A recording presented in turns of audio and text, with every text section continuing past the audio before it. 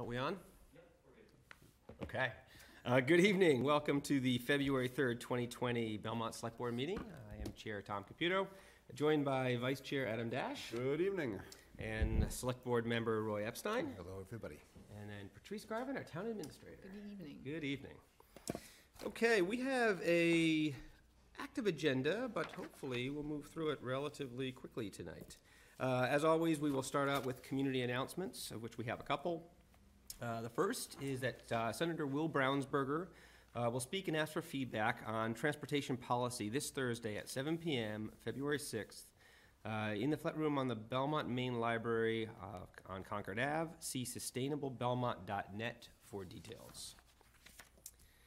We have an announcement from Bob Upton, who is our Veteran Services agent. He provided a copy of this book and noted that this book is available. And the book is titled The Vietnam War 50th Commemoration, A Time to Honor.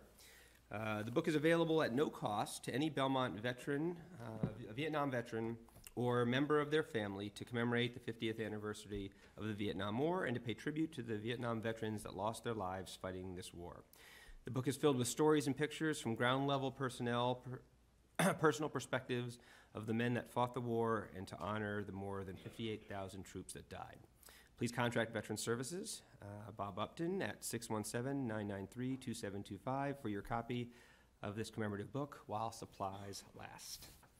And then finally, an announcement on behalf of Adam. You have a office hour scheduled for February the 4th, 6:30. I thought you were saying I'd done something. Yeah, yes, no. On behalf of Adam with his... Tomorrow night, February 4th, flat room at the library, 6:30 till 8. I am doing office hours. If you want to talk about events, Belmont, Super Bowl, I'm there. Excellent. Okay, so next item of business is a opportunity for questions or comments from town residents, and we ask that these are filed with the town administrator whenever possible in advance. Do we have anyone who has expressed interest? Nope. Okay. Anyone who has not expressed interest that intends to speak? Okay, fantastic. All right, then we will move to our first order of business, which is a proclamation to honor the 84th year of the Belmont League of Women Voters. And I think we have a number of members of that illustrious group here in attendance. If you'd like to join us, please come to the front.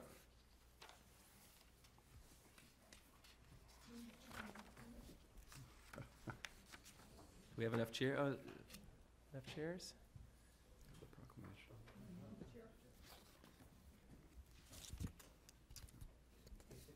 Sure, if you'd like to, that would actually be great. And we'll read the proclamation and then just...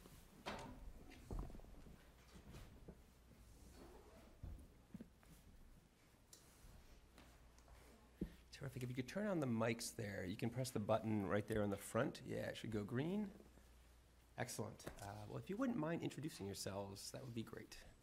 I'm Penny Schaefer, currently treasurer of the Belmont League. I'm Amy Grossman, secretary. Ann Covino Goldenberg, longtime member of the league. Pat Hawkins, membership. Mary Ann Scally, president. Excellent.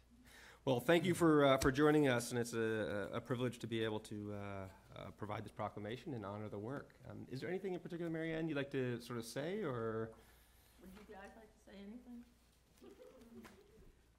We've been busy over the years helping the town of Belmont form different committees and stuff and encourage people to vote and have candidates night, and our voter guide letters going out for the voter guide.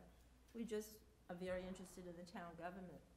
Yeah, and anyone who's been through any aspect of the process of running for any role in town is at one point or another interacted as a member of your audience with the great panels and voter education that you do, or as a participant in answering your questionnaire and participating in your voter guide. So it's a great asset for the town of Belmont. So thank you for all that you do. There is a proclamation that has been prepared that I would like to read. I will give it a shot. So, the town of Belmont, Massachusetts, Select Board Proclamation. So whereas we are celebrating the 84th year of the League of Women Voters of Belmont and the 100th anniversary of the League of Women Voters of the United States, Whereas the League of Women Voters, open to women and men, is a nonpartisan political organization that encourages informed and active participation in local government, works to increase understanding of major public policy issues, and influences public policy through education and advocacy. Whereas the League of Women Voters of Belmont has been the catalyst for the following Town of Belmont policies and programs: support of educational special needs, Chapter 760, and METCO; survey of seniors' needs and support of the Senior Center; support of affordable housing; support of the acceptance of the Community Preservation Act; support of open spaces in Belmont; support of sensible marijuana laws in Belmont; support of regionalization of services; support of consolidation of town departments, and the hiring of professional managers, including a town administrator. Whereas the League of Women Voters of Belmont provides education of voters and town meeting members about issues and candidates with the Voter's Guide, first published in the local newspaper and now mailed to every household in Belmont, which includes a statement by every candidate on the ballot. Whereas the League of Women Voters of Belmont sponsors and promotes the following events: Candidates Night, held for both statewide and town candidates to present their platforms to the Belmont community and to answer questions; Rise to the Polls on Election Day, brown bag lunches to discuss issues facing the town, and the warrant briefing. Whereas the League of Women Voters of Belmont has generously donated to various town organizations recognizing leadership and citizenship. Now therefore be it resolved that the Select Board of the Town of Belmont joins with the town to honor and congratulate the League of Women Voters of Belmont in the 100th anniversary and year of the women's right to vote, and commends the League for its significant contributions to empowering voters and making democracy work. Tom Caputo, Chair; Adam Dash, Vice Chair; Roy Epstein, Member. Thank you very much. Congratulations.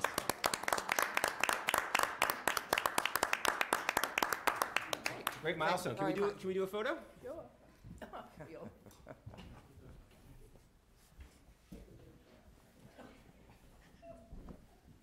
We going, Patrice? Oh, sorry. Let's go to the official standing line.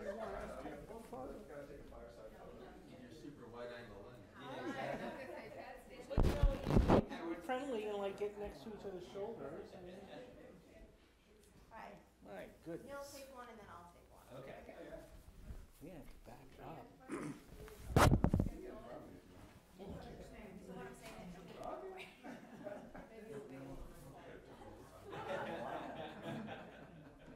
Oh, it's not that bad. Look up here. Very pretty. One more. 1, 2, 3, there's so many of you. 1 more. Does it look good in the newspaper? Congratulations.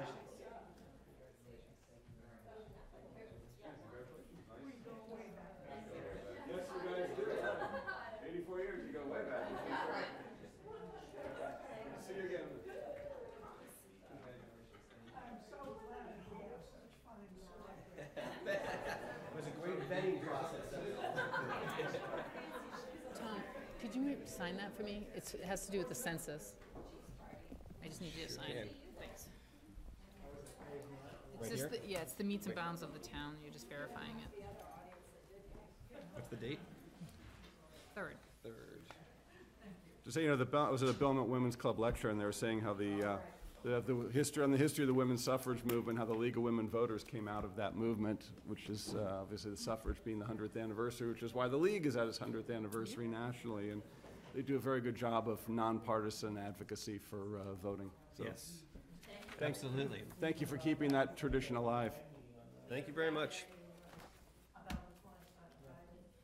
Okay, so next item on the agenda is vote to call the presidential primary election on March the 3rd, 2020. And I think Just a small matter. just a small matter. I think Ellen Cushman, our town clerk, is joining us. And that's what this is, the original. Excellent.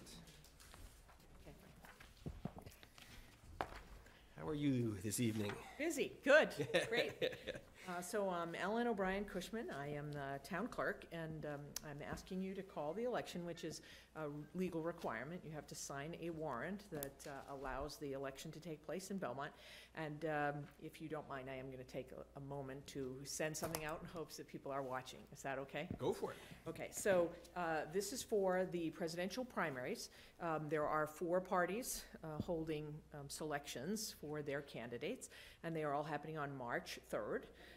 And the 4 parties are Democratic, Republican, Libertarian, and Green Rainbow. Those all have candidates, and so if you are inclined in any one direction or another, please know that you should make yourself aware of all of those candidates before that date. The polling will take place on March 3rd at our usual polling locations, and there are 8 precincts. If you don't know where you are registered to vote, if you are not sure if you are a registered voter, there are lots of portals to choose to figure out. We've put it in the newspapers, we put it on the website. One great one is wheredoivote.com, and there's a whole series of these. You can check on through the website of the town clerk's office and through the state and find out where you are registered to vote. You have the ability to change your party, change your name, change your address, anything like that, up until February 12th at 8 p.m. After that, there are no changes to the voting list, and it is as it is. So if you are interested in becoming a registered voter, I urge you to act quickly. So polls are open from 7 in the morning until 8 p.m., and people should not be surprised that this is not only for the presidential preference election. It also has a state committee man and a state committee woman for the 2nd Suffolk and Middlesex, which is the Belmont Senatorial District, as well as our town committees, the Democratic Town Committee and the Republican Town Committee. Those are all elected at the presidential primary. So that's first. Excellent. Second, the legislature has broken with its prior tradition and called for early voting for 5 days preceding the presidential primary election. And those are open from February 24th to February 28th. And I have just submitted all of my hours for there, but people should know that we have, out of those 5 days, 2 of those days will be long, and they'll start at 8 in the morning and they end at 7 p.m. We have noticed from past attendance at early voting that people just aren't seeming to take the 4 to 8 opportunity as much as we anticipated. So that's why we're only doing 2 nights instead of 3 or 4. I need my staff to be ready to go on election day. So it's, for us, it's basically running 5 elections in a row, and then we run another one 4 days later. But so people should pay attention to that, and it is only going to be held here. Early voting is only available here at Town Hall. And last time we had this, we did have some people get very confused, and they thought that because they could early vote here at Town Hall, they could vote on election day here at Town Hall. So I ask people to know that the early voting is only here at Town Hall, but on election day, if you choose to vote, you go to your original polling place, any of those 8 places.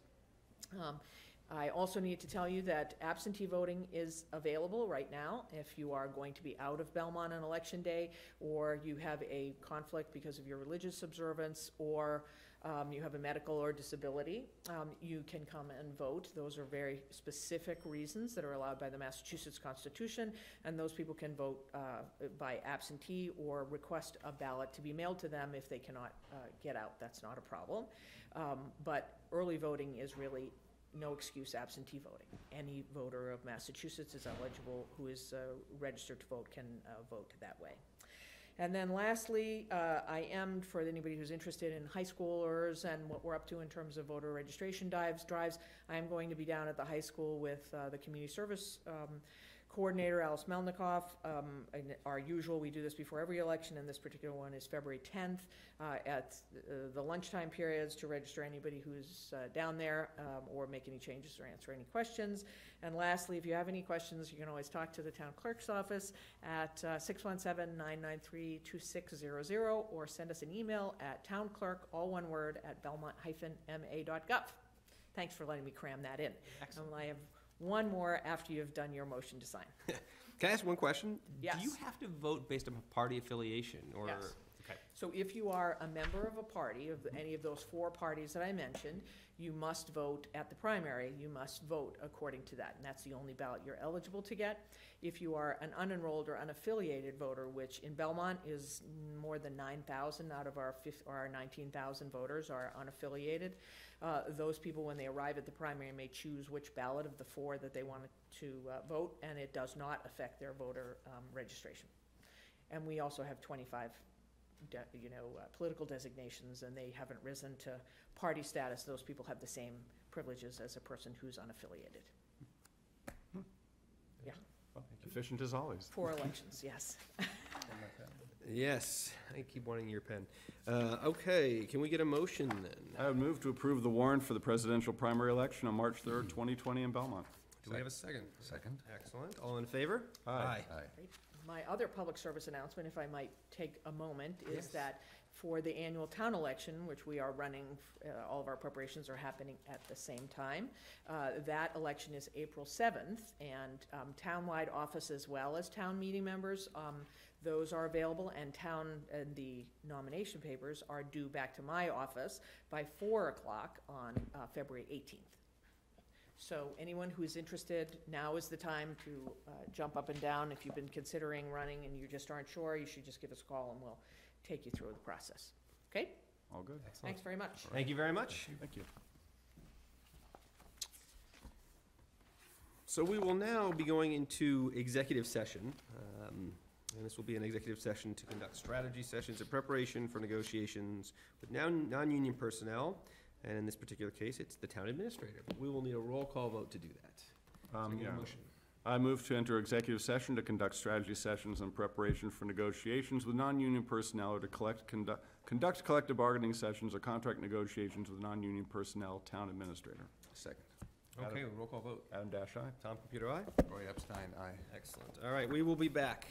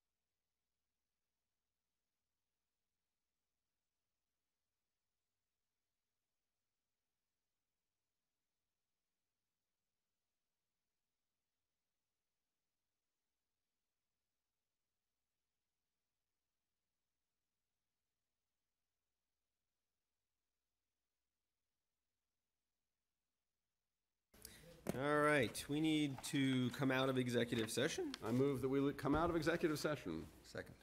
Roll call vote. Adam Dash, aye. Tom Computer, aye. And Roy Epstein, aye. Excellent. Okay, the next item on the agenda was tentative vote to ratify town administrator's contract. We are continuing that discussion with the town administrator, so we will push that off to a future date. So next is a discussion of the Financial Task Force 2 update. So you wanna quickly summarize and I'll provide some Sure, color? the superintendent and I have felt that we should give kind of a dual kind of update to each board, the school committee and obviously the select board. So we wrote up, John wrote up a brief memo, and I'd like to read it so the public could kind of hear what's going on. So the Financial Task Force 2 is the follow-up committee to the Financial Task Force 1. The Financial Task Force 1 committee met from 2013 to 2014 to outline the financial planning strategies for the town of Belmont. This includes forecasting a 5-year plan and outlines the revenues and expenditures that make up the town's budget. This work was the backbone of the 2014 operating override that the town has benefited from over the past 5 years. 2015. Yeah, 2015. Similar to the Financial Task Force 1, the Financial Task Force 2 committee is made up of elected officials from the Select Board, School Committee, members of the Warrant Committee, Capital Budget Committee, as well as the Town Treasurer and members of the School Department, myself, and a couple other members of my department. The first meeting of the Financial Task Force Committee was on December 10th, 2018, and the group has been meeting consistently for over a year. To review the Financial Task Force 1 report and work completed, review the financial assessment conducted by the Collins Center, who was hired by the town with a grant to provide feedback on Belmont's financial planning process, and the Financial Task Force 2 group took those recommendations from the Collins Center and customized the tool to blend in the town's planning process. The Financial Task Force 2 committee supported the work of the schools in the town on the FY21 budget process and will continue to meet and discuss the strategy for the 5-year town school budget plan. In order for the town and community to be more informed, the school committee and the select board will be updating the work of the Financial Task Force 2 committee over the next few months.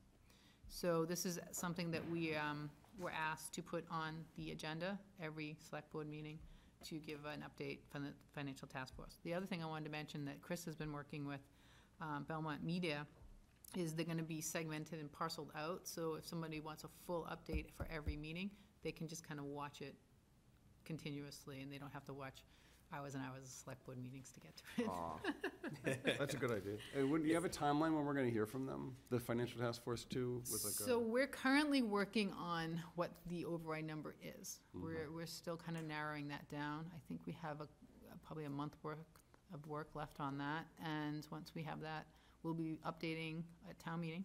Yep. I think from there. we're getting an Yeah, update? so I would say the next couple of meetings of the Financial Task Force will be specifically around the 5-year financial plan.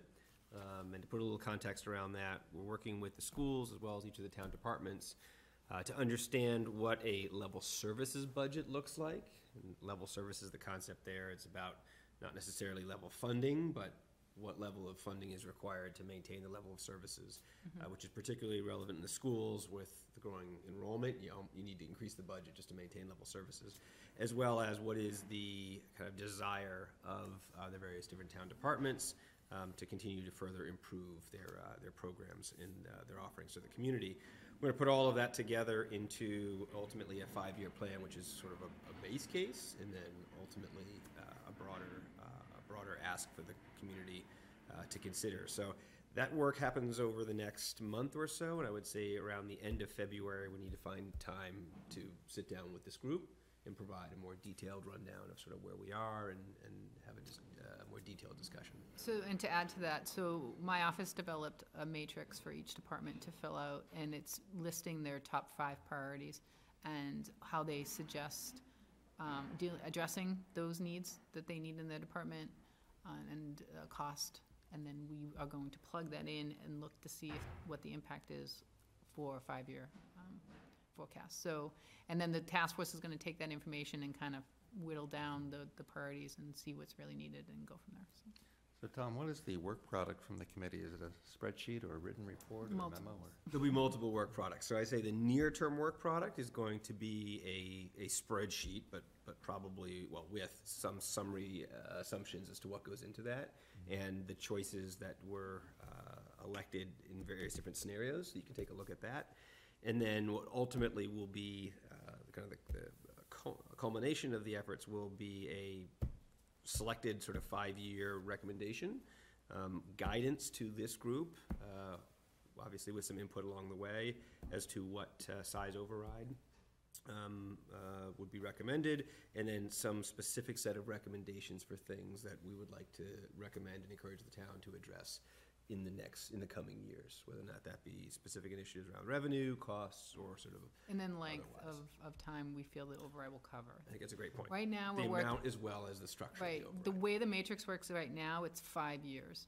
And obviously, that's gonna have to be discussed and kind of narrowed down a little bit, because obviously we can't fund everything, so.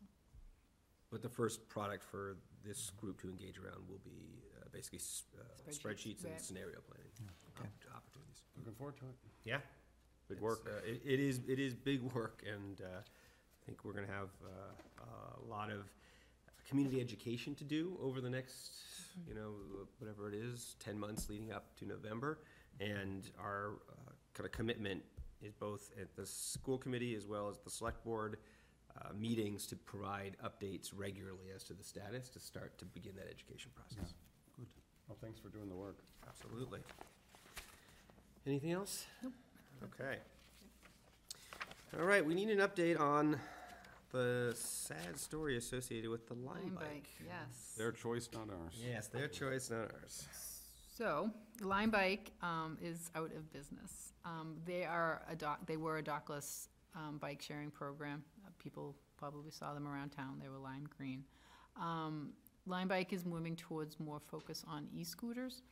And this initiative for the town of Belmont came through the MAPC, Massachusetts Planning Council.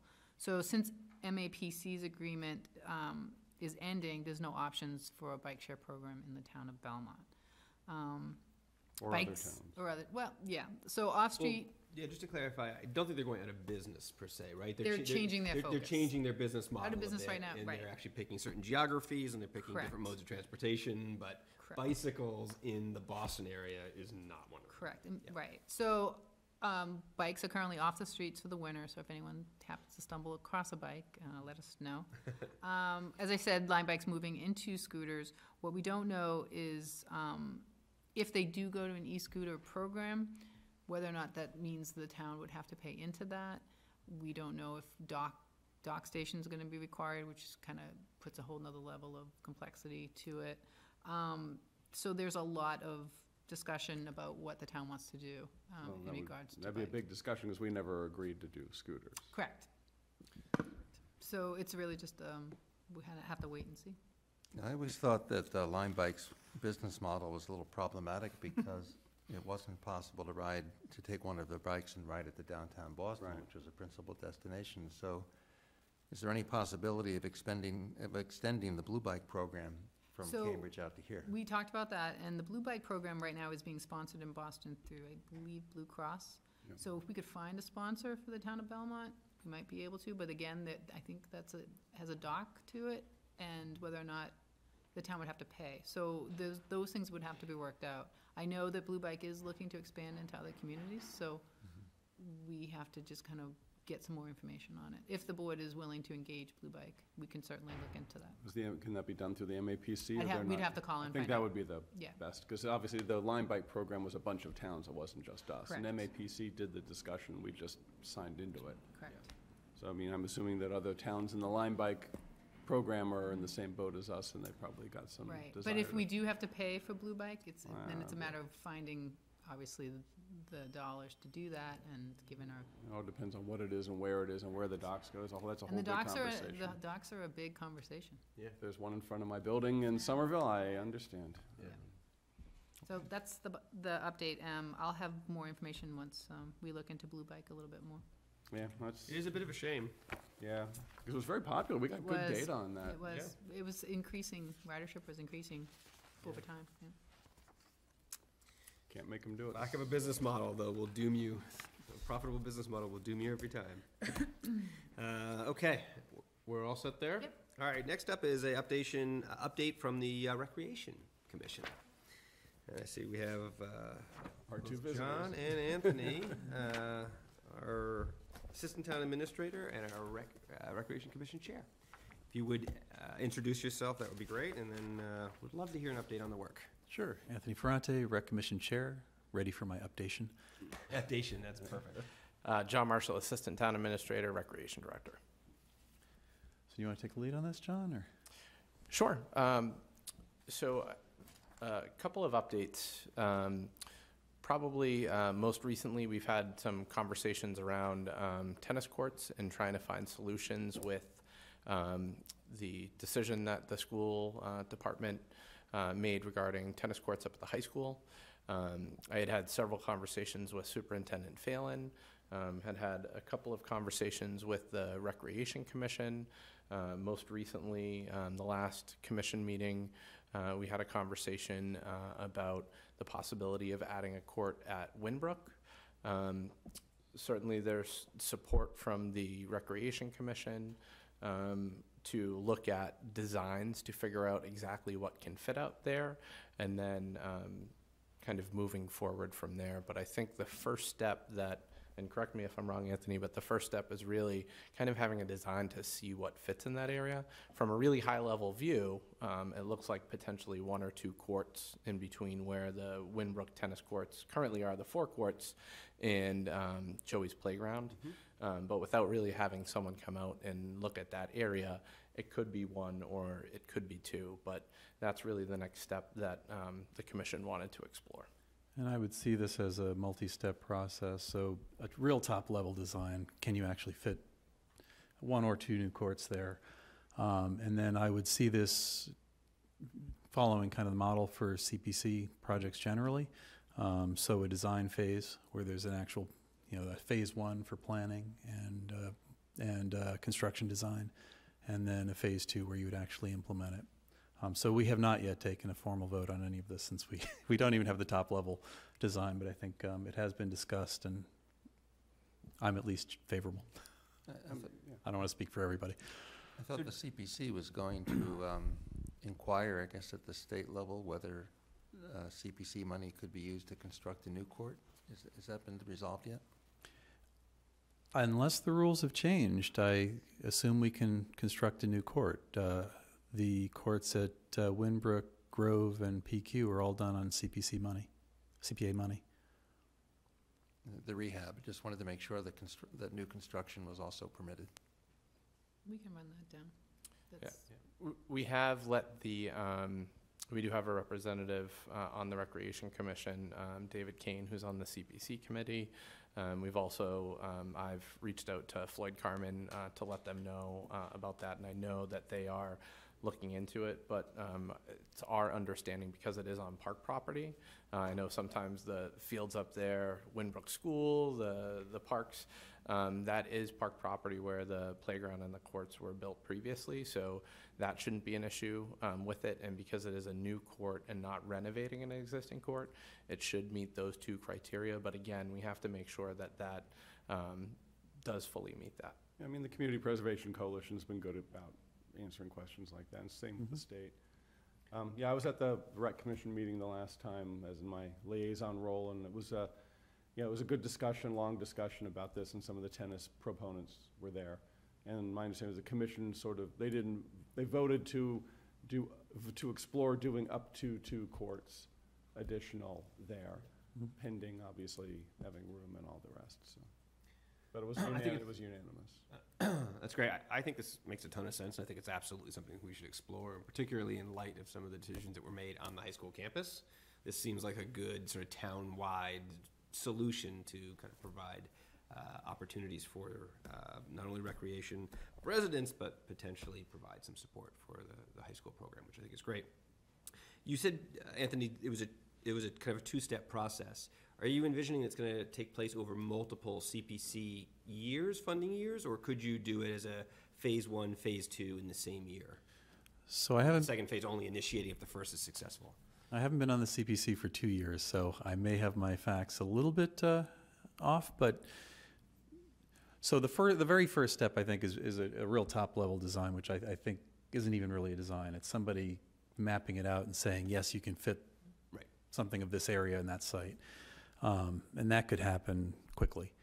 But yes, the way these CPC projects have been going in recent years is you have a phase one in year one, where the plans are drawn up, and you have real construction documents, you have real bids, so that you actually know the price, and then you go to town meeting with the full project in the subsequent year. I believe it is possible to do that planning. CPC has an administrative budget, so they might be able to do that, but that would really be a question for them. And if you did that, you could potentially jumpstart this. I mean, that would be my thought. I know in the past, I sat on the CPC for a year and did see some of this take place. I think when you had probably more complex and larger projects where you really didn't know what the cost would be and you had a fair bit of design that had to take place, I think that was the natural approach. I also think in a few of those cases, there was a fundraising component that was anticipated, and you had to kind of bake in some time to do the fundraising and to put all of that together. I don't know whether or not there would be a fundraising component here. Current, speaking as a member of the CPC, the current philosophy is not to have a fundraising requirement for something that's on public land. Right. So in that case, that would remove that complexity. So. Yeah. Anyway, it sounds like it'll be something that ultimately goes to the CPC, and we're not in an opportunity to do it for this town meeting, so it would obviously be next, and there's time to do it, but I guess I, for one, would love to see it happen as quickly as possible. It would be possible if you an application can go into the next regular cycle. So that's due, I think the preliminary applications are due September, maybe? September, yeah. So that should be fairly straightforward. Great. So I think the intent would be working with Superintendent Phelan, myself, and Jay Marcotte, the Public Works Director. We would work together to try to submit something, reviewing it with the Recreation Commission first, but having something submitted for the next cycle. Great. Yep, and then the other update, so we are, as everyone, or as the three of you probably know, we've been, since I started, and actually even before I started, having conversations about cost recovery and the Recreation Department, moving forward to potentially an enterprise fund. The Recreation Commission has had some initial conversations. We've been discussing the ability to recover our costs. What does that look like? We've been doing some forecasting and some mapping. The Recreation Department has. Our intent is to go back and give a further update to the Recreation Commission. But I think the conversations we've had recently is how do we work on space and kind of the timing that we're in right now. That's probably the biggest challenge for moving the Recreation Department to fully cost recovery, is having enough space so that the volume of what we're offering really keeps the costs effective for residents in the community. Since I started, that's probably been the biggest challenge, is space. I seem to have come in at a time where fields are a premium, gyms are a premium, so trying to kind of quantify that as we've been struggled with space has been a little bit of a challenge. But the conversations that I've had with the chair and the commission was that I do think it makes sense to move into a mechanism like an enterprise fund where we can identify the true costs. I've worked in another number of communities where it's not necessarily, and I know this is difficult, but in year one or year two or year three, based on what we have for space, it might not be able to fully recover those costs.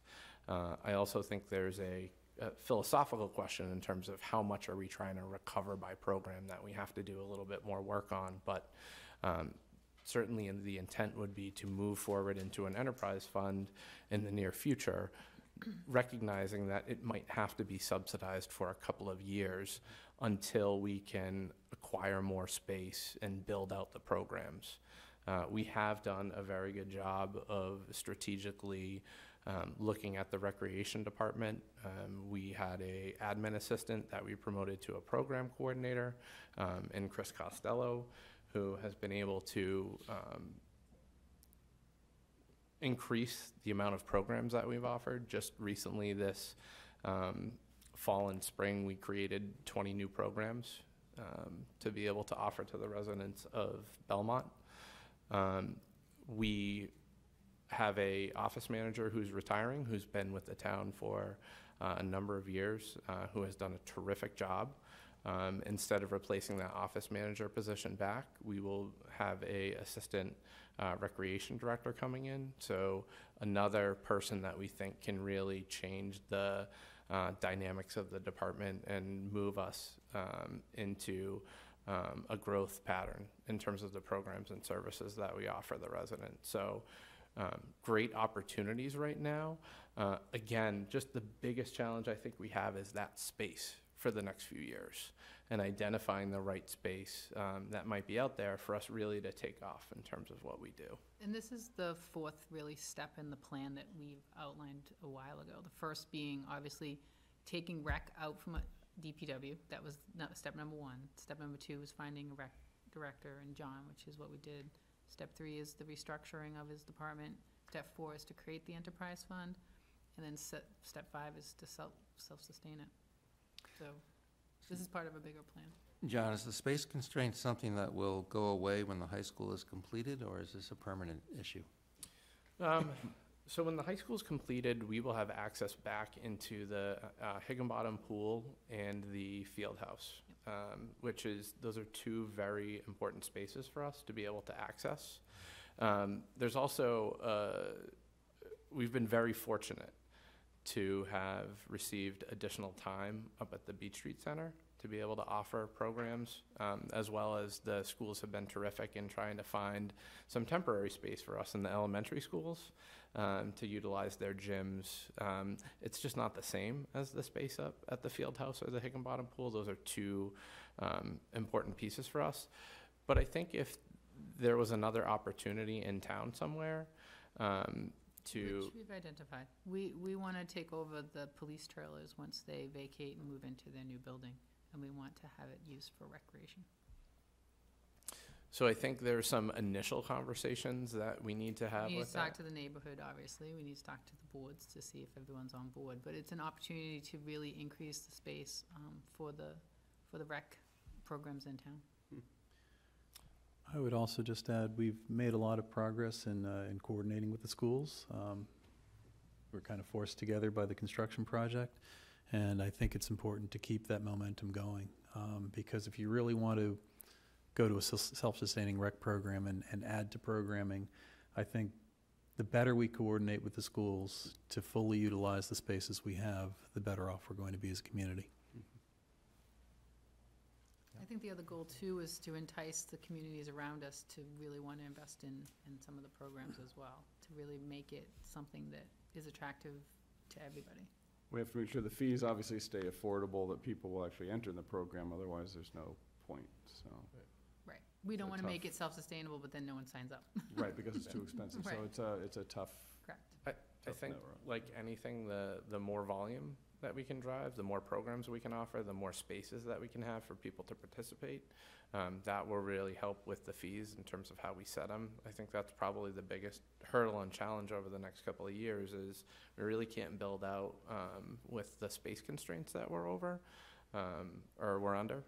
But certainly something we're working towards, and we're identifying every program we can add and any type of niche opportunity, we can get our hands into at this point. And I will say, since John has come on, rec has become much better in regards to its future and what we can provide to the community. So. Yeah, and actually it requires at least more thought on my end that I'm not sure that it's appropriate to, or necessary to have rec to be completely self-sustaining and covering its own costs. But I think it's appropriate to have a price that's more than zero, just because that's kind of the best way to gauge what the true demand for an offering is to charge something for it, but it doesn't necessarily have to be the whole cost. And I think that's the greater dialogue with the Recreation Commission and the Select Board. In terms of cost recovery is kind of like a philosophy in terms of how you look at what you're generating for revenues for programs. That could be 100%, that could be 100% plus indirects, that could be, it is a number that I think we have to drill down on a little bit more. We've certainly done some preliminary mapping in terms of what those things can look like. But that is I think a philosophy question. Recreation departments are services in the community.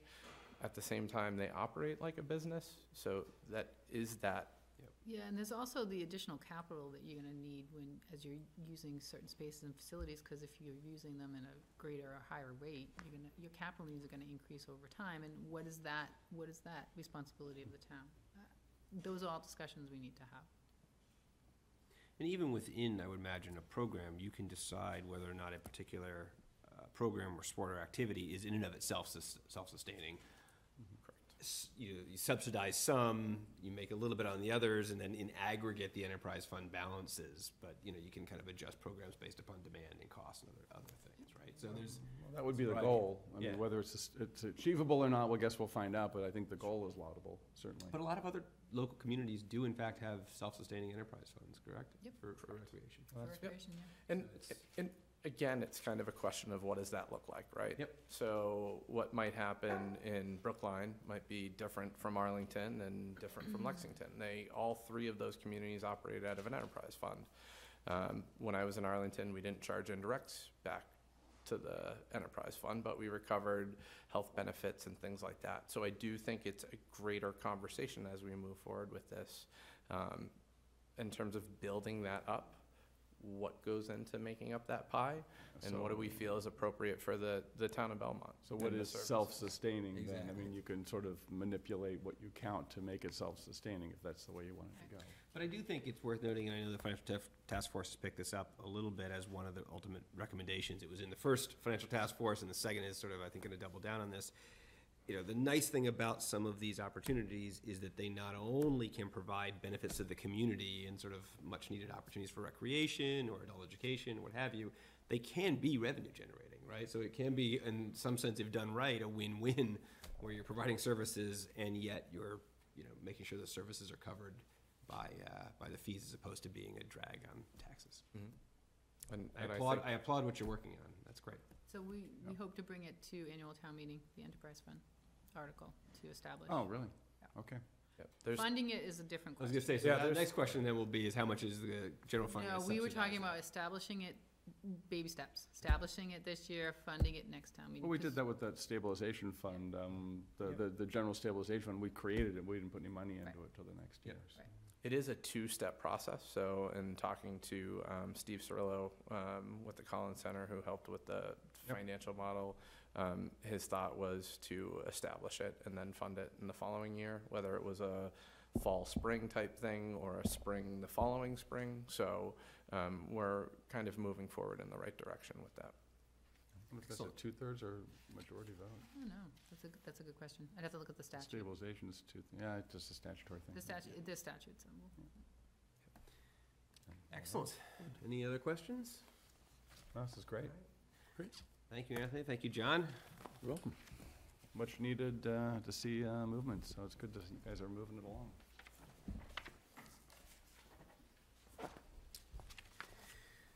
So next is our discussion on the Claflin Street parking passes and whether or not we want to increase the number of parking passes. So this, there's a request from the town treasurer to increase the number of spaces by 4 to 80. Yeah, I was looking at our minutes from December 2nd when I was going through my packet, and it said that at that time we were talking about going from 75 to 80, and now the treasurer's email says we have 76 passes. Yep. I don't know if that's a typo in the minutes or... It could be. He sent a subsequent email today, and he said 76, so... Yeah, and that's what the motion is on here. I'm just saying the minutes said 75. It could be a typo. How does this impact the parking for the general public in Belmont Center, I guess is my question. I mean, it's only a handful of 4 spaces. It's not a lot, but I mean, impact on the farmer's market, impact on the general parking, because it's taking parking away from other people, right? And putting it to the people who buy passes. I think the intent here is that there are unutilized spaces regularly Yeah. in Claflin, so by opening up additional monthly passes, you hopefully remove some people off the side streets. Correct. No, I get it, and we can But- generate some revenue as well, such as it Yeah, is. but it doesn't seem like there's really any downside as far as shopping for the stores, whether the farmer's market has an impact. I mean, in the worst case, we're talking about a couple of Thursdays in the year. I guess in the worst case, 4 people go back on the streets if there's really a space constraint. But Well, not if they bought a pass already for 6 Well, months. But we've looked during the Some farmer's market, arrangement. and there's always spaces. Does this leave some flexibility to add more passes if the Macy's Foodies location ever gets leased out in the next 6 months? But it doesn't talk about the farmer's market. Are these in the back where the farmer's market is? Where he's requesting the 4, he hasn't indicated Oh, to you me don't know where exactly they are, where. okay, so that He's- may or may not impact that farmer's Right. market at all. Is this something you want to try for a year and see, or We can do that. If We you'd can like always to do it. adjust it too, right? Well, yeah, I mean, we can, True. if a year from now, if it feels like it's not working, we can pull it back down and. Yep. it seems that the ideal policy is one where you have exactly 1 empty space. So Exactly. if we have 15 empty spaces, then we should. What an economist. Yeah, that's right. We can start with, we'll start with 4 more for now and, All right. and take a look. I mean, I'm satisfied with giving it a flyer and see how it goes. I agree. Just if I can ask just one quick question. I think last time we talked about this, we wanted to contact the Belmont Business Yeah, Center we community. haven't yet. I figured that would be a discussion point. If you want me to do that before you take the vote, we absolutely can, but, I mean, additional parking is, can't imagine the businesses being against, so, I don't know. you never know. I know we got ourselves in a heap of trouble a few years ago by not sort of engaging them around this. I don't I know. mean, I can give Jerry at Champion Sports a call, and, because he can run it through the business association there, the Center Business Association. Could vote it on the 10th real quick? Yeah. Because we're meeting next week. I mean, We can do I don't want to kick Yeah, it it'd out be- for, you know. Right, it's a useful, courtesy kind of thing. I can contact Jerry. I don't want Floyd to think we're just kicking it down the road and we're trying to wrap it up. Yeah, no, I agree. I'm supportive. I think it's a good courtesy Yeah. to let them know. Sure. I think the other one in the past we mentioned was to the landlord as well. To Locatelli? I could tell you, okay. We So will. I think that's talk great. to And then him. I think if we could tackle it next week, maybe just very quickly. It would be extremely quick. Yeah. Great. We now have a resignation from the Youth Commission. That's unfortunate. Laura Panos is the only attorney on the Youth Commission. She's been, from what I understand, attending and very active, and she's a, local Belmont resident and local Belmont lawyer. But we appreciate her Yes. involvement, and I guess we can replace the slot in the open normal course over the summer? 'Cause it doesn't look like think- there's a yeah. request to do anything. I think that's right. I mean, the nice thing about the Youth Commission is to some degree it was It was large. It was large. So I would move to accept the resignation of Youth Commission member Laura Panos, Second. All in favor? Aye. Aye. and thank Laura for her service. Few committee appointments then. We're getting going on a couple of things that have been in the works for a number of months. Long-Term Capital Planning Committee, Economic Development Committee, and the Age-Friendly Advisory Committee. So and John, you can introduce yourself again and walk us through this, but I think the nice thing is that a lot of the participants in this committee are ex officio or otherwise appointed by other boards, so doesn't leave us a lot of work this evening. There's one resident member and one select board member. I think those are the only two we're picking. Correct. Yeah. Oh, yeah. John, you want to walk us through where we are? Sure. John Marshall, Assistant Town Administrator. So, starting off with the Long-Term Capital Planning Committee, if you turn the page from where the charge sheet is, you'll see a Excel-type document that lists the members that were recommended by the various boards for the Select Board to make official, as well as a few that we're still waiting to hear back from. And then, as you had mentioned, Tom, the Select Board member appointment and the resident appointment. I don't think we have to make them official. If we have two capital budget committee slots, they just appoint people. I think we voted to make it their slot. We're not picking them, right? Yeah. We I think generally. that's No, right, you are. right? No, So- you're so appointing. technically, yeah. You're appointing the committee, their 2 members from the capital budget committee on. No, I mean, I don't have, Yeah, It came up- but technically, if they wanted to swap out their appointee, are they permitted to do that without, or do we then have to reappoint? We'd have to reappoint. Okay. This is a select board recommendation. I mean, I don't have any problem just, papering it over with a vote. Yep. But, I mean, I don't have a problem with any, and the warrant committee, I was there last week, they were just, the chair had asked for people who were interested to submit names, so they haven't made that appointment yet. Or that recommendation yet. And likewise, the Community Preservation Committee, we're also waiting on a member, and the Energy Committee, we're waiting on a member. I should note when we discussed this earlier, we talked about interviewing the resident before we made that appointment. I think we did. That sounds That was- correct. That was a discussion. I think we'd said this was too important. Well, actually, I had a question about that. Given the importance of this committee, if we have only one applicant at this point, Hence the need for, to do the interview, but yeah. well, if we have only one applicant for the resident slot, I'm wondering if we should promote it more actively. So we have had it advertised for a month on the town website, on the main page. I believe we got information out through the local media, but we can certainly try to make another push for it, to have a few applicants, and circle back with you. I think it'd be worth trying if And then maybe, contact Ms. Wang and have her come to a meeting for an interview along with anyone else who may. Yeah, They show up. I agree. I mean, I liked her background, at least. I mean, she You know, sounded great. I mean, exactly, we so could the- interview her and she could be perfectly fine, but you're right, you like to have more than one choice. But if she works out perfectly well and, Yep. like you said, on paper, it looks perfect, Yeah. so.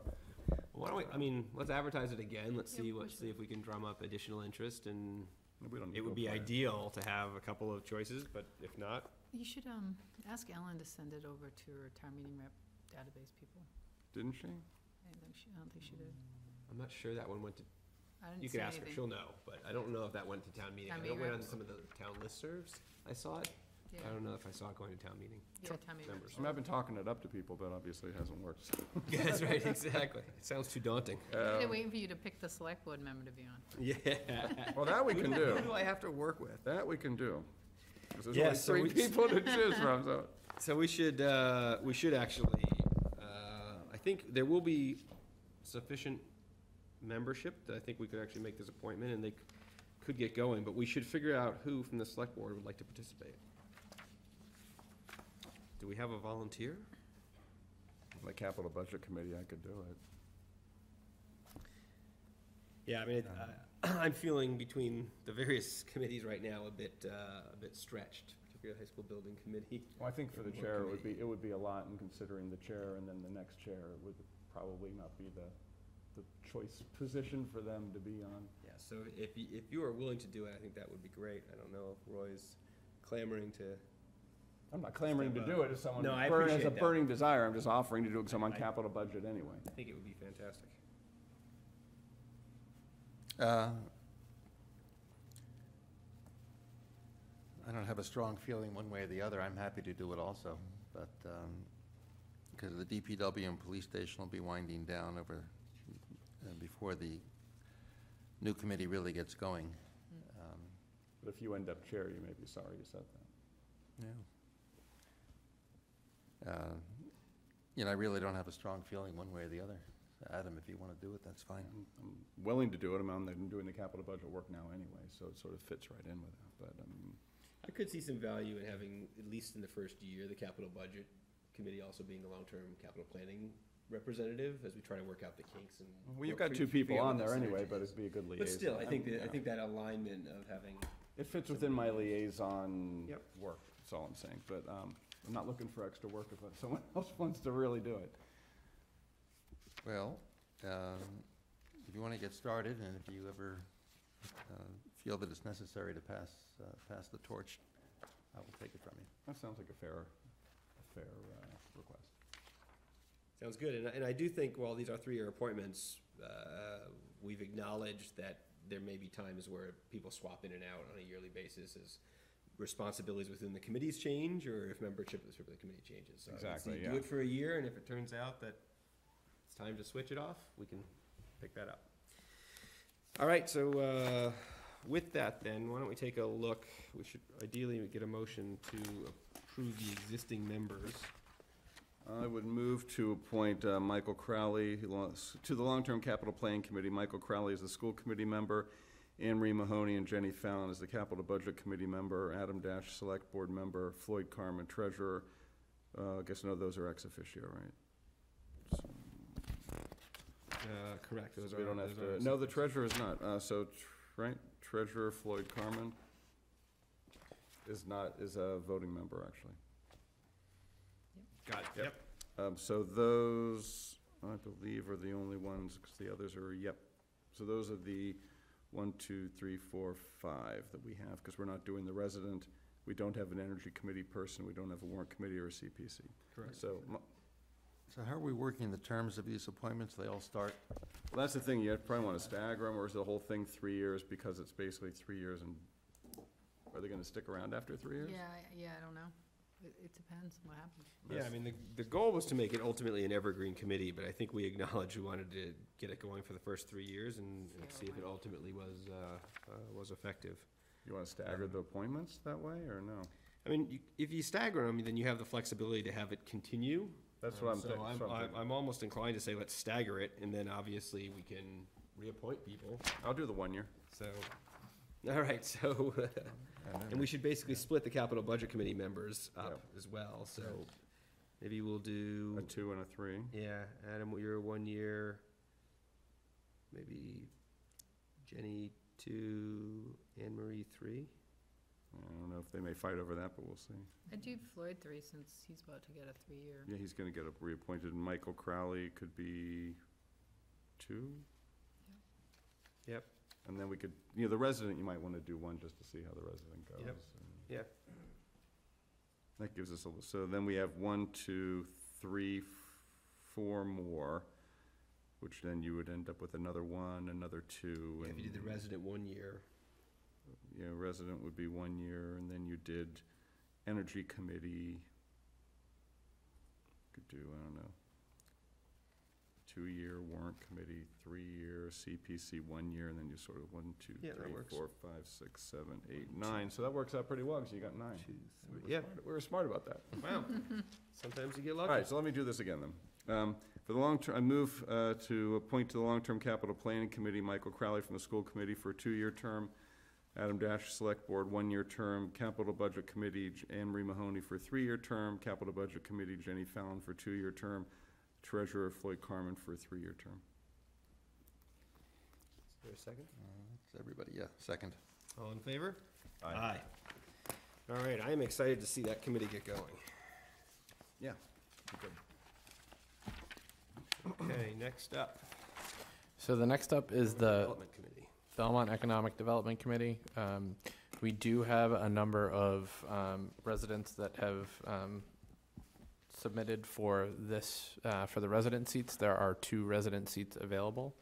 There are also business owners from Belmont Center, Cushing Square, and Waverly Square for appointment.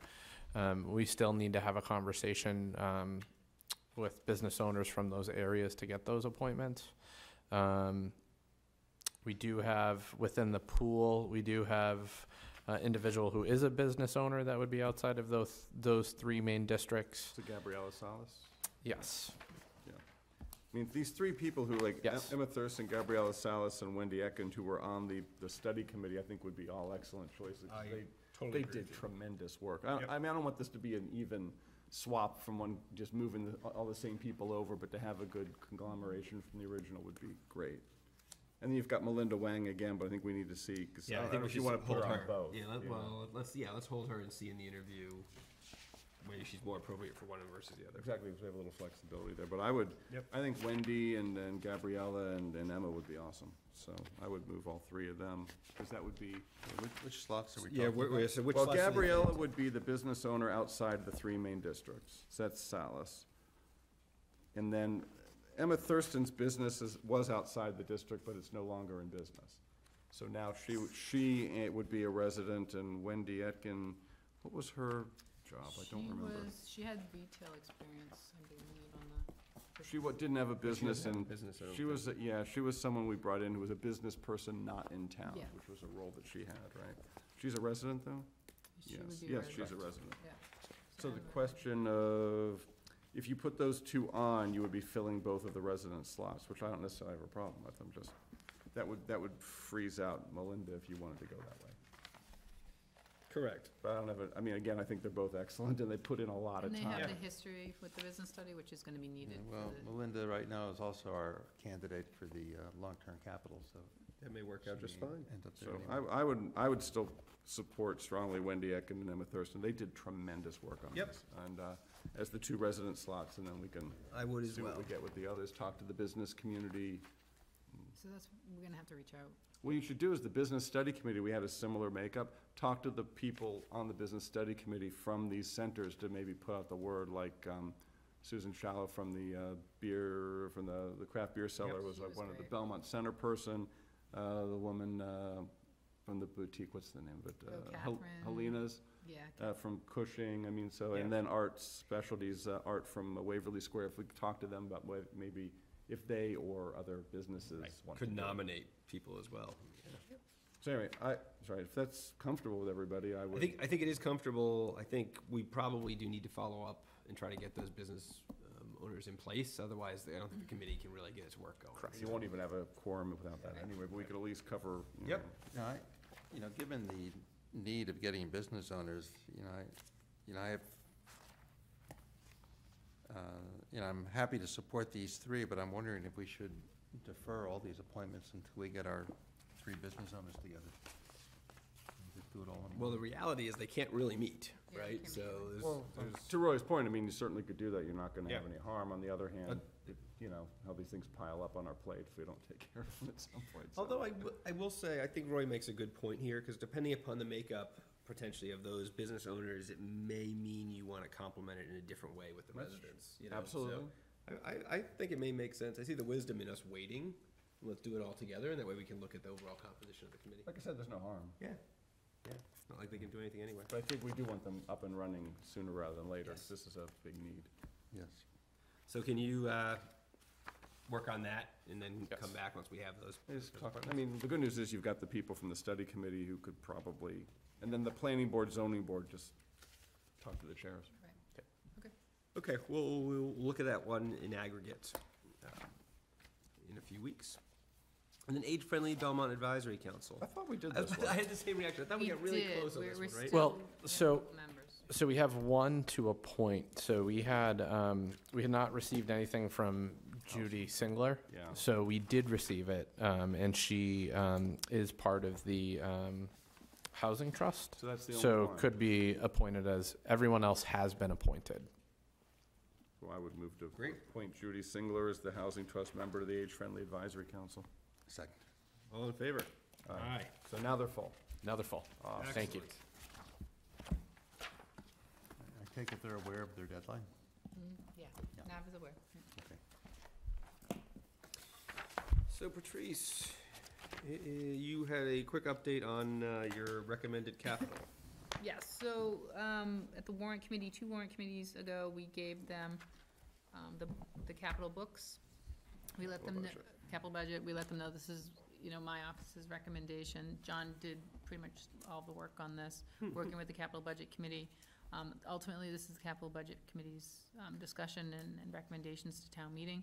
This is just our work, working with the departments, and what we think, should be funded, given the 1.4 million that is allowed under the discretionary capital amount. So, I don't know, John, if you want to take it from there.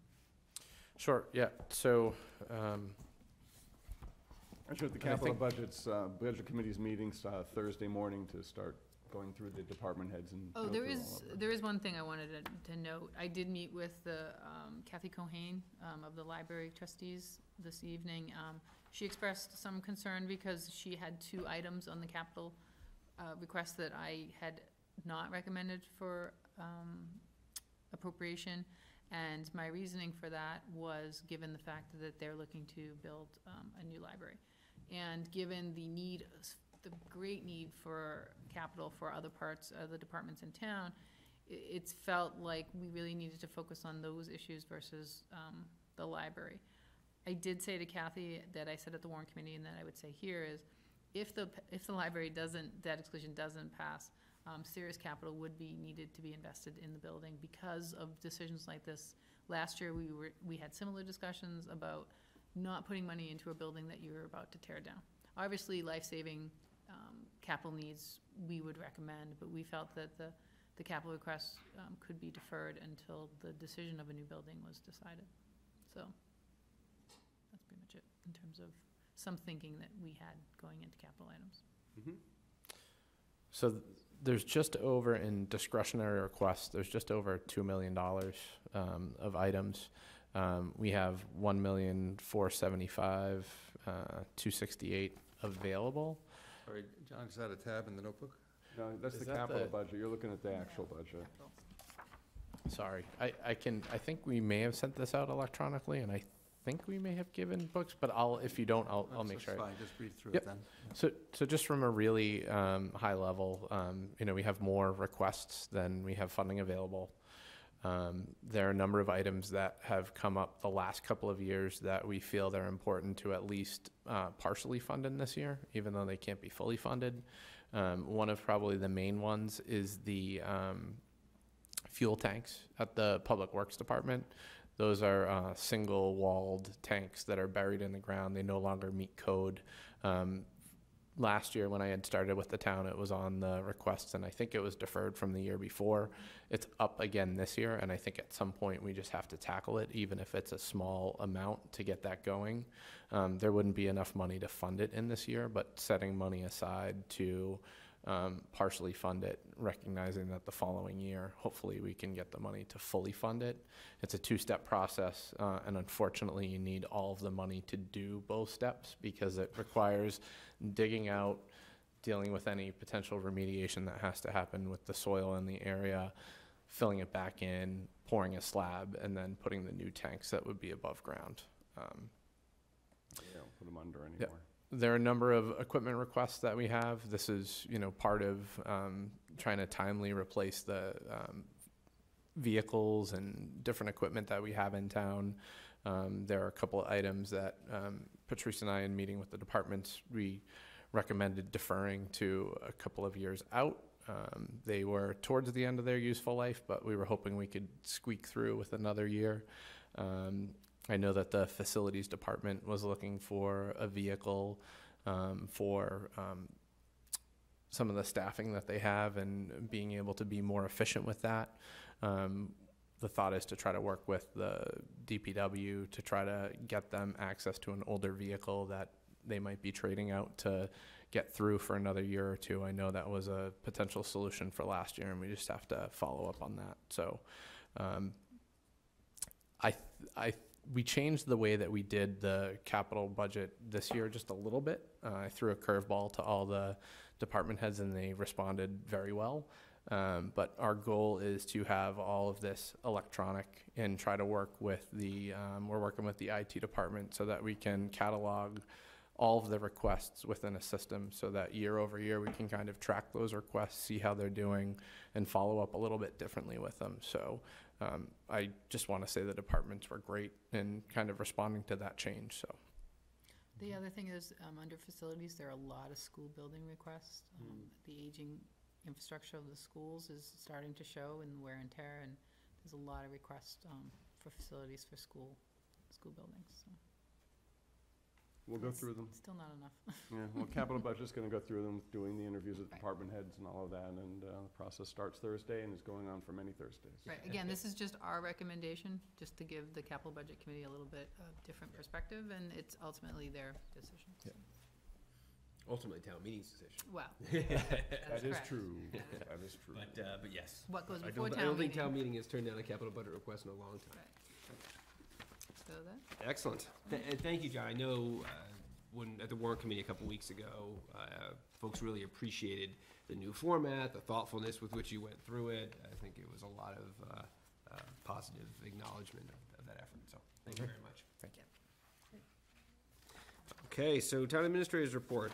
yes, so as the board is aware, at the 2018 annual town meeting, the CPA funded the restoration of the old barn on Mill Street. I'm happy to report that the work has been completed, and I attached some before and after pictures, which are pretty good. I mean, Yeah, I did actually. It looks really great. What's that? I missed that little Oh guy. yeah, that guy was great.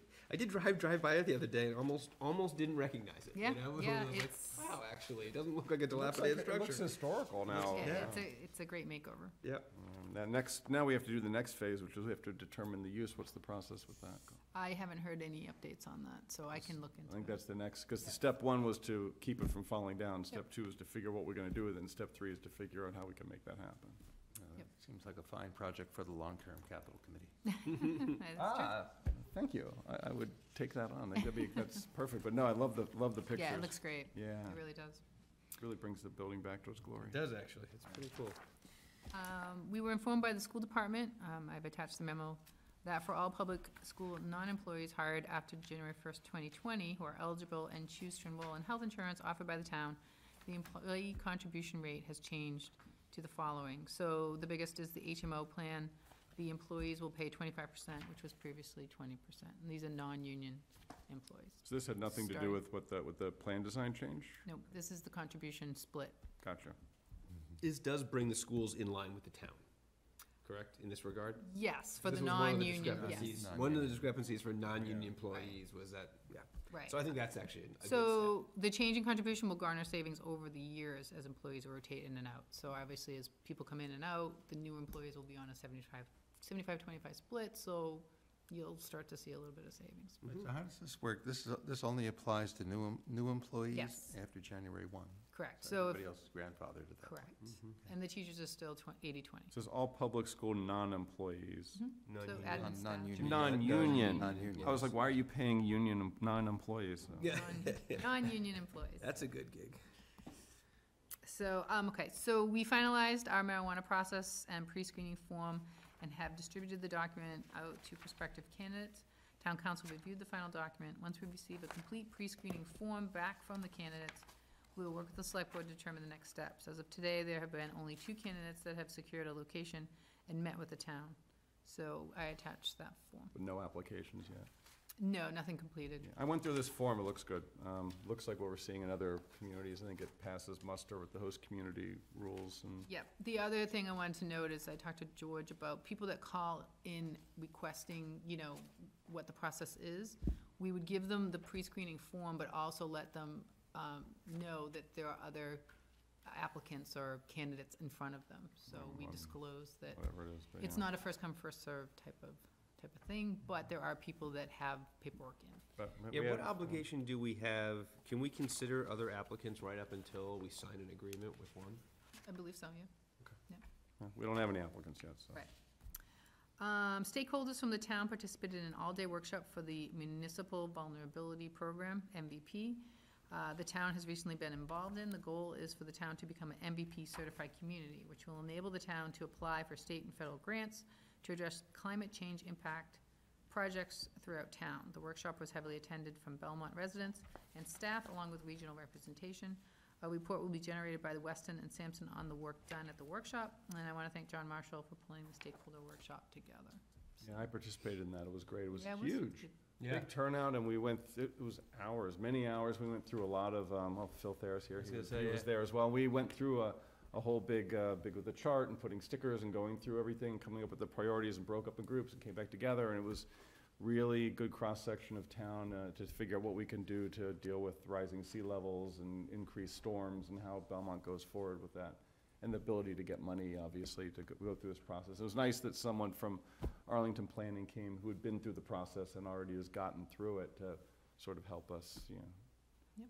I sat next to her to listen. Yeah, It was like- intently there. Yeah, you sort of ask questions because they've been through this before. Nah, that's great. I did have one other item that I wanted to just discuss real briefly. Now that John's the administrative assistant, there are some times where I take days off on a Thursday or a Friday and the expense warrant needs to be signed. And I didn't know, we didn't want to wait for a meeting of the board to make him acting. So, and then looking forward, there are days that, I kind of want to take off and they kind of come up sporadically. So I kind of wanted to gauge if the board is inclined to always vote John in as acting, or just have me appoint him as acting if I'm going to be away for a few days. Sorry, for what purpose, or for? If I'm going away for a couple of days and there's really no board meeting, but it kind of comes up, spontaneously, To make John as the long as I, acting. Yeah. right, and as long as I If what- notify, Sorry, if what comes up, are you talking about something specific or life in general? Life in general. No, I'm talking about if I'm burnt out and I just need a couple days. So, Yeah, but to make John acting town administrator, to act in Patrice's capacity while she's on vacation. for and the instance. way we do it now is if I have a week that I know I'm not going to be here, or I'm gonna be out of town, You formalize I it. bring it to the board, you make John acting. And what I'm noticing is, at least for my summer coming up, there looks like there might be days where I don't know if I am going away or if I'm not going away, and we just kind of wanted to figure out that process. I mean, it makes sense, the assistant town administrator traditionally takes on the acting role. We usually have to vote it. Right. And there've been times when we had no assistant town administrator, where we made Glenn Clancy, we appointed him. Yep. But we could set a policy now that, you know, the assistant town administrator shall be the acting town administrator in the absence of the acting town administrator. And that I notify the chair in advance of that. I was gonna say, I think we should probably define what absence, right? You know, if Yeah. you take a half an afternoon off, like, I don't think that's No, what necessarily- I was thinking But about if you is, take two if I'm, consecutive days and you notified the chair, I mean, there ought to be something. or if I leave the state for a couple of days, something like that. You just write something up and then we Yeah. can vote on it. Yeah, I think that would be good if there Right, was great. something that, Just write up a policy Okay. or add it to our select Yep, board that sounds policy great. or something. And then that way I don't have to worry about always coming Yeah. before you guys. It's been along the lines what I said, but you know, like, I think to Tom's point, The yeah, I other mean, thing we need is- to be clear what that means. The other Right. thing is in previous towns too, is I don't like to publicly make it known that I'm not gonna be around, because it's so easy to figure out where I am in terms of my residency. got it. So anything else? Okay. Liaison reports. Well, been to a lot of stuff. Went to the warrant committee last week. Thank you, I appreciate that, I was traveling. Fine, been a long time. It was the shortest, it was 45 minutes. It's the shortest warrant committee meeting I So think the I've one ever. warrant committee meeting I miss is a 45-minute warrant Yeah. committee. John and I were there as the B team. I love and that. He told me that the next day, I couldn't stop laughing. It was great. And the assessors came, and it was a very big presentation about the tax bills, because people obviously have concerns and surprise about the size of the tax bills. And Mr. Reardon and Mr. Dargan were there, and they gave a very good presentation about that. If anyone's interested, you could go on the Belmont Media Center and look at the warrant committee meeting of last week, January, whatever that was, last week of January. And it was a good explanation about the tax bills and how they were generated and where the numbers came from. That's great. Capital Budget Committee, we met, we set up our department head meetings. We're starting on the 6th of February with fire and police. And the proposed capital budget, as you know, is out. The Rec Commission, we already discussed about. Municipal vulnerability, we already discussed. I had a question about the audit that we got. Because the audit had recommendations to improve some internal controls, and I didn't know, they weren't like major things, but I didn't know if those are being explored and implemented. So what I usually do after the audit comes out is I have the finance team meet, and we kind of go through the management letter and the recommendations, and to see if there's anything we can do. Because they had like a binder with a Yep. series of, I mean, nothing was major, but there They was. weren't immaterial, I don't think. Yeah, were they? so we have to schedule that finance team meeting. I mean, they said it was a clean audit, but Yeah. and I actually ran into Craig Peacock at the MMA conference, and he and I had a good discussion about it, and he assured me everything was fine, but they have these little tweaks and things Yep. that are worth, Yeah. internal control, best practices that are worth implementing. I just wanted to bring that up. Great point. Reports? Nothing big. DPW still has not entered service in the new building, but we're having a walkthrough in the next week or two, and hopefully that. When's the ribbon cutting, do you know? Soon. And Get on otherwise, a warm day. otherwise the CPC has approved projects to recommend to town meetings, so those are moving forward. And there's no news on the community path. We're still waiting for the engineer to let us know when there will be a date when they can have a public meeting. Is that soon? I wouldn't say at this point. No. Huh. We're trying to get meeting with the MBTA, so we're kind of going through that right now. It's turning out to be a pretty complicated ask of the MBTA and how long it will take.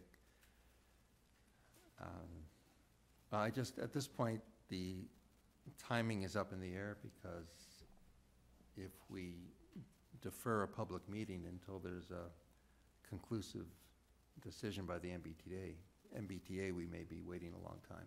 The MBTA is notoriously slow to make decisions on anything. Well, these are some pretty complicated issues, and the MBTA, I expect, would take some time to decide in any event, but the whole process is just taking longer. The intent is still to complete 25% design by late spring, early summer, but it sounds like that's going to become a bigger and bigger challenge as time goes on. But we have not heard from the engineer at this point since December. A report's supposed to be generated within the next week or two, so hopefully we'll get something within the next couple weeks. Just keep we'll us see. updated, because that's a big deal But project. the meeting with the MBTA is And particularly the tunnel under the tracks with the tennis courts obviously is a big hot button issue, so that needs to happen. Yeah, we all understand that, but it's really, the ball is in the MBTA's court, and the engineer is doing all they can to. Well, yeah, we we get some help Meeting happen. from Mr. Rogers. So we're kind of using that as a last resort type thing. Okay. We're trying to work the channels through the Mass Trails and our project manager, Michael Trepanier, to kind of push that along to meet with the MBTA Yeah, before we bring in our reps. I mean, I would imagine that the MBTA needs to be heavily involved if you're gonna cut a hole under their tracks, Right. but still, Well, it may be even more complicated than that. That's the part of the issue. well, nothing's impossible. We talked about Financial Task Force 2 update earlier, so work continues there. High School Building Committee, there's 2 meetings this week. This is a relatively big week. The Wednesday meeting is, I say, much more of a kind of standard business meeting. We'll be selecting a couple materials and also going through our typical monthly approval process. Friday, though, is going to be a very important meeting where we will find out whether or not the project will ultimately stay on budget. Wow. So on Thursday, we're opening, I think, is it Wednesday afternoon or Thursday? They're opening all the bids. At that point, we'll actually be able to add it all up and see whether or not, when you take all the lowest bidders and you add it all up, does the amount of the cost kind of equal the budget? And that's what the Friday conversation will be Yeah, that about. is So it's a big one.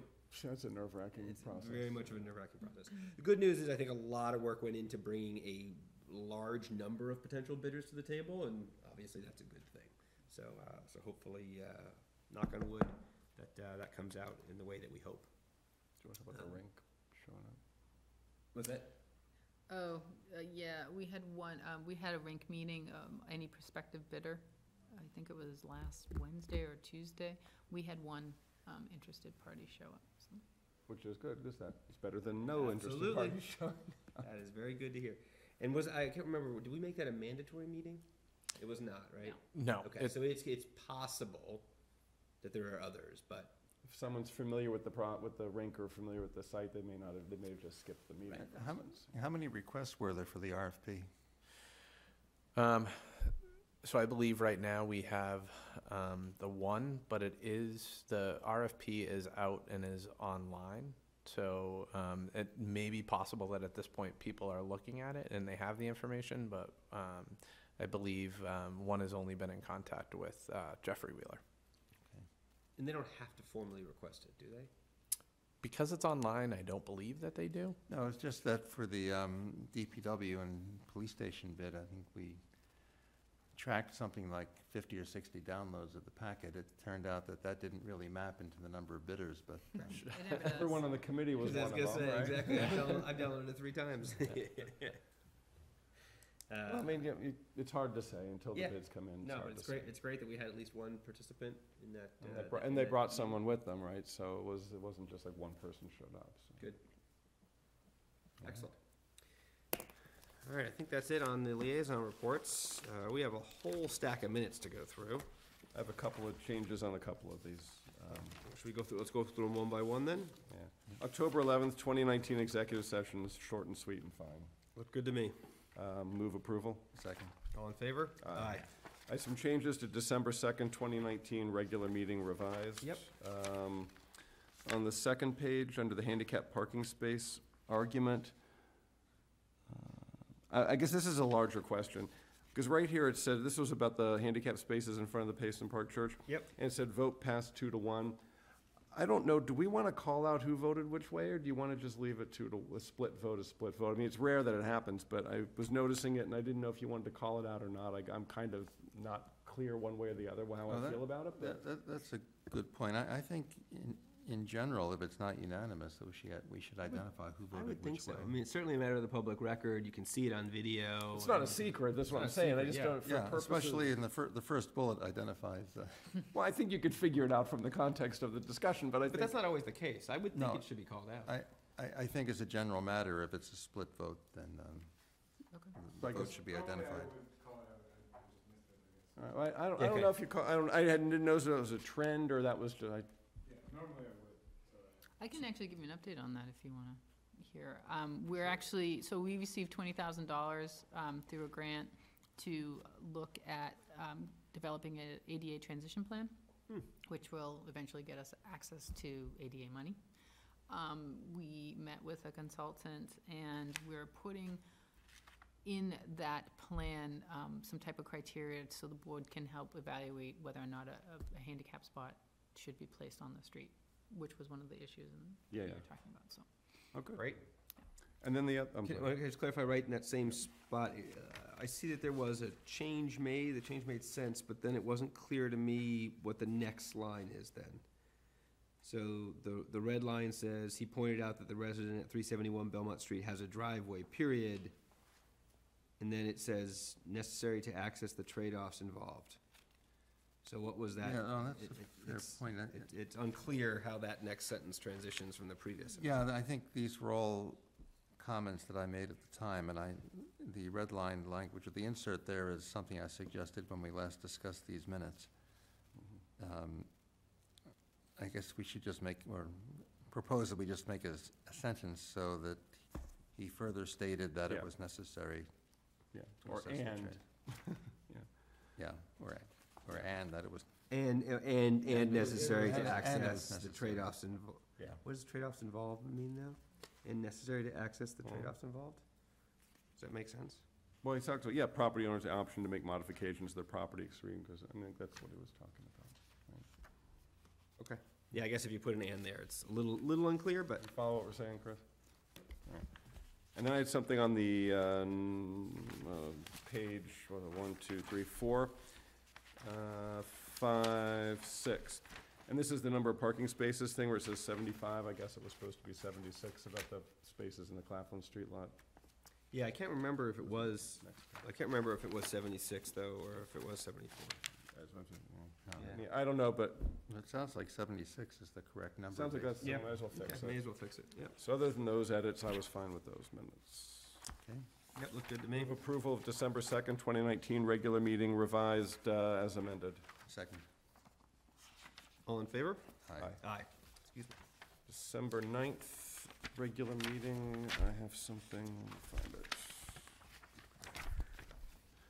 Oh, couple of minor little nits, 1, 2, 3, 4, 5, page 6, about a third of the way down, it says, Mr. Dash asked him to explain a stressful situation in job and how he handled it, I think I meant in his job. I didn't take those, so you'll have to send them to. Okay. Yeah. Well, then I can give this to you, because there are 3, mostly just typos, there's a missing period in one, and on the last page, about the James McIsaac and the contract, we voted the contract subject to the successful completion of contract negotiations. It just says subject to contract negotiations. But you can, other than that, I was fine with it. I had a couple of nits. Well, first thing,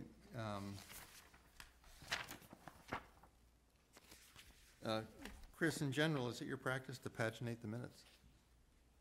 These December 9th minutes are especially long, but they're not paginated, so. I didn't do the December 9th. Oh, I see. Yeah, it was the police chief review and. Shauna did those. Oh, Shauna, okay. Can we send some edits then on that, maybe? Yeah. Yeah, I have some nits too. They're mostly, Just send I them just along. gave mine to Patrice, you wanna give them to Patrice, you can. yeah, I'll email Yeah. them to you when I get back. Okay, yeah. We don't have to vote that tonight. Yep, let's not vote these. Yeah. Okay. Next set. December 16th, 2019, regular is fine by me. All right, Good to me. Move approval of the December 16th, 2019 regular session minutes. Second. All in favor? Aye. I'm also fine with the executive session of that night. Move approval of the December 16th, 2019 executive session minutes. Second. All in favor? Fine with the executive session of December 18th. Move approval of the December 18th, 2019 executive session minutes. Second. All in favor? Aye. January 7th, 2020, I did have a couple of things here. I believe at the front page, I think Kate Bowen spells her name with a K. I was about to say, exactly, yep. Then you get over to the next page, the first motion to approve the rink. It says dated January 7th, should say 2020. Good catch. And then the top of the following page, the board thanked the Allisons for the gift and accepted the gift. We actually, the vote was to accept the gift. Sorry, where are you? The third page at the top in the vote. Yeah. It just says we thank them, but we actually voted to accept the gift. That's true, yep. Yeah. Going down to a discussion and possible ratification of police chief contract, it says Jessica Porter explained that modulo, some minor revisions, I don't know what that's supposed to be.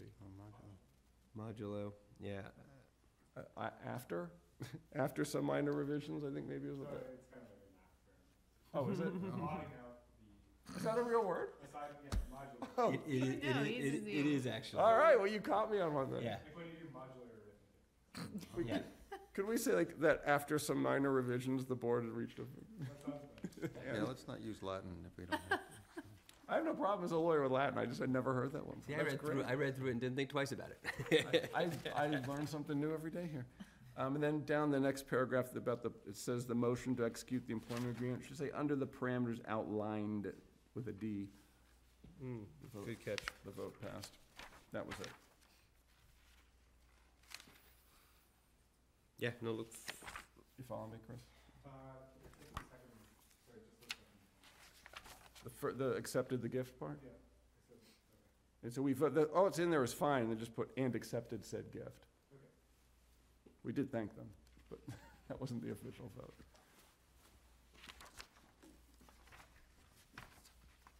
Modulo, I gotta use that one. You use it tomorrow. I very well might.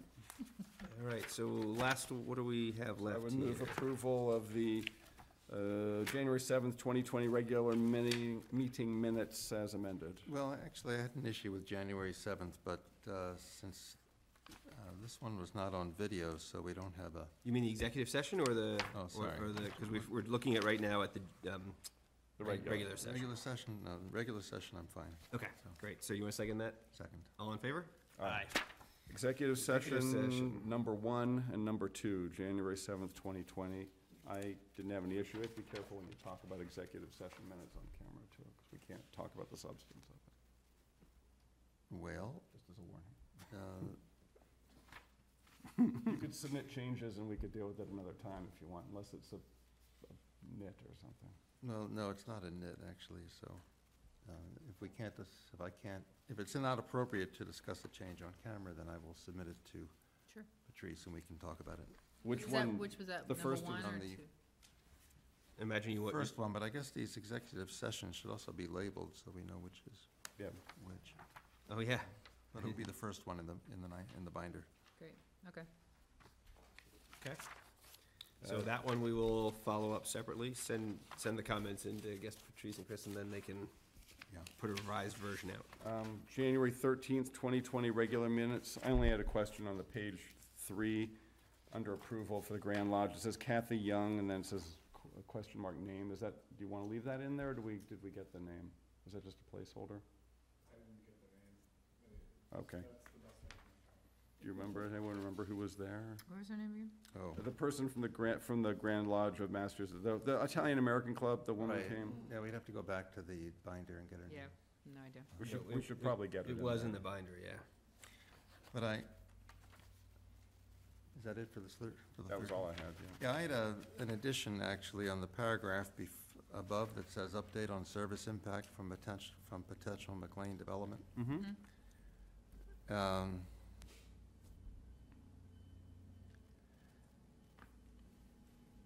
I had also asked, as part of the preparation of that report that we get input from the assessor on Yes. the property tax Yep. impact, which I know we're doing, but I'd like it to be part of the minutes as well, and the assessor is not mentioned here.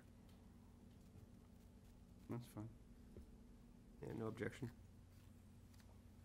We could vote to do this pending, with that change and pending getting the name of the person, or we could just punt it till next time. Yeah, I'll send some Yeah, I language. was gonna to say, the why don't you, chief why don't you and we'll- propose some language? But we got That's most of it. it. I think we got a good chunk of them. Yeah, Thanks, Chris. progress. Yeah, this was huge. We're staying up on top of stuff, so this is great. I will also note, and I think, Chris, you put this in one of your updates, the new update in Belmont Media Center, where you can see, it's now broken out into sections. Yep. And you can actually click through to a particular section based upon the agenda, is great. On the video. On the It's video. closed caption. And it's closed captioned. They don't always get the closed captioning right. Yeah. No, But- it's a program. Yeah. You can kind of help the program by teaching it. And so over time, it will improve. Yeah, they do that Oh, on interesting. YouTube, and it gets it wrong all the time. Yeah. No, but it's, I mean, they're definite enhancements. It's really great. I think the ability to deep link into a particular part is so much better than the old, what's it talking about? Okay, look at the agenda, try to move on. So it's actually great. Yeah, it actually makes the videos searchable in a real way. In a real way. Yeah. Yeah, terrific. All right, it's 9 o'clock, 1 minute of 9. We need a motion to adjourn. Motion to adjourn. Second. All in favor? Aye.